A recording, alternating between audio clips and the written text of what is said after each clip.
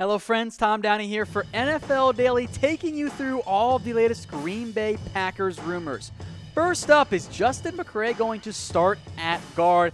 I'm going to give it 3 Goodell heads for now because as of right now, who else is there really? The Packers coaching staff has been praising McCray in OTAs. They didn't bring back Jahari Evans. That makes him kind of the clear favorite to start at guard for Green Bay. And we'll look at kind of the rest of their depth chart right now at guard, and it's pretty thin. I mean, they drafted Cole Madison.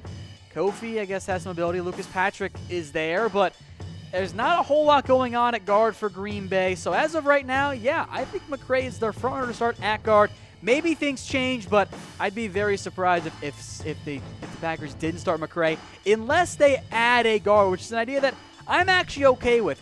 Look, I like Jahari Evans. I know he's older than you would like in a starter, but I thought he played pretty well last year. I wouldn't mind bringing him back or bringing in another guard, but I think Green Bay really wants to let Justin McCray get a chance to be the long-term starter at right guard. Next up, time for some Aaron Rodgers rumors. $110 million guaranteed. Is that what he's going to get?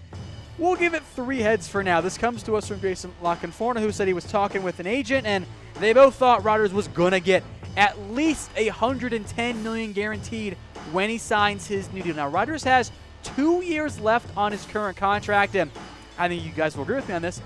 Aaron's the best quarterback in the NFL, so we should definitely be paid like the best quarterback. But if he gets $110 million, all of a sudden you got a big fat contract here, and that would put him well above the highest paid NFL quarterback based on a per year number here. Here's the per years. Here's the guaranteed as well. That's an extra $10 million per year guaranteed. Now, Ryan jumped Stafford by nearly 8.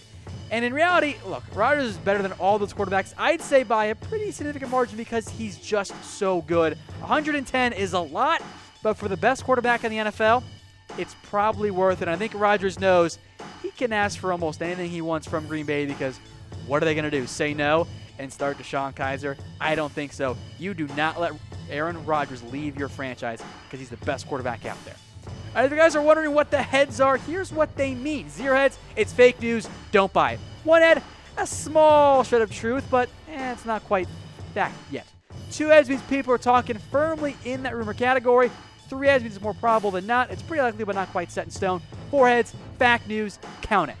Number 3, did Aaron Rodgers ask the Falcons GM to get the Matt Ryan deal done? Yeah, 4 heads on this one. That's what the Falcons GM says. He says that they met at the airport during the Super Bowl, and Rodgers walks up to him and said, "We don't know each other that well, but just get this deal done with Matt first so I can get on with my life." Because Aaron Rodgers knew he wasn't getting his contract locked up until Matt Ryan signed his.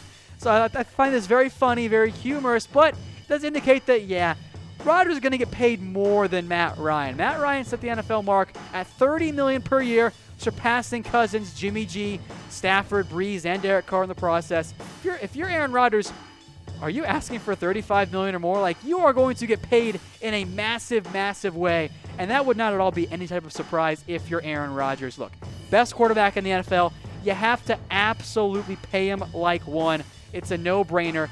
Give Aaron Rodgers his 33, 34, 35, whatever he wants. He deserves it. If it's $110 million, do it. 115, do it. Make it happen. You got to pay Aaron Rodgers if you're Green Bay because, as we saw last year, that offense does not do well without him. All right, on to our next rumor. How about Adrian Peterson to Green Bay? I think we've heard this one in the past, but it's come back up again because Adrian Peterson says he wouldn't mind playing for the Packers, but it's just the 1 head. Technically, it could happen, but if we're basing it only on right now, it's fake news because why would Green Bay bring in Adrian Peterson? They have Jamal Williams, they have Ty Montgomery, they have Aaron Jones. They don't need another running back to make it a 4-headed attack. No, they're going to stick with 3 there. Williams, Jones, Montgomery, in some order, don't pay too much attention to the order right now, are your top 3 guys. I think they'll all get work. They'll all kind of rotate in a committee. But the only way Peterson comes in is if there's an injury. That's why it's just the 1 head. It could happen, but I'd be very surprised based on the current Packers roster with no injuries. But I do want to know from you guys, who should start for the Packers at running back? Is it Aaron Jones? Is it Williams, or is it Ty Montgomery? I think they'll all split, and it's going to be a committee. I think you can see a situation where, maybe Ty starts one game, then it's Jamal, then it's Aaron Jones. They kind of rotate. I think it'll be a committee if everyone's healthy, but they all bring different strengths and weaknesses to Green Bay. Overall, I do like Green Bay's depth chart at running back because they're deep, even if they don't have a true dynamic number one guy at the spot. All right, next up is Bryan Bulaga on the roster bubble. I wanted to give this one fake news. I changed my mind late and went to just the one head because if he's never healthy again, well then, yeah, I guess I could see it happening. If he gets hurt again, maybe Green Bay says, you know what, we're done. He's just never going to be able to stay healthy. But as of right now, I would be flabbergasted if the Green Bay Packers cut Bulaga, as 24/7 Sports suggested, because why would they do that? When he's healthy, Bulaga's a really good offensive lineman. David Bakhtiari's out there at left tackle. Jason Spriggs has not become the guy they were hoping for. They got some decent depth behind Bulaga and Bakhtiari overall. But there's no reason to cut Bulaga if you're Green Bay because you want him as one of your starting tackles. Now, if he's never healthy again, that's when you can have that discussion. That's why it's the one head, but I'd be really surprised if that ended up happening for Green Bay. Next up is Demetri Goodson wowing at OTAs. 3 heads on this one, and it comes to us from Aaron Rodgers. Unprompted, by the way, Rodgers brought up Goodson, said he's made some plays already during the 2 days of OTAs. That's a good sign for Goodson, who I do think makes the Packers roster despite a drastic overhaul of their cornerback depth chart this offseason. Now, because no matter what, Goodson's going to be a key part of the special teams. Look at their top 5 guys. Kevin King, Alexander, Josh Jackson, Williams, and House, I all kind of think are going to make the roster. But if Goodson makes it as the 6th guy, that gives you good depth and some special team abilities. The bad news is for Green Bay, that does not bode well for one Quentin Rollins, former 2nd-round pick out of Miami of Ohio, my alma mater.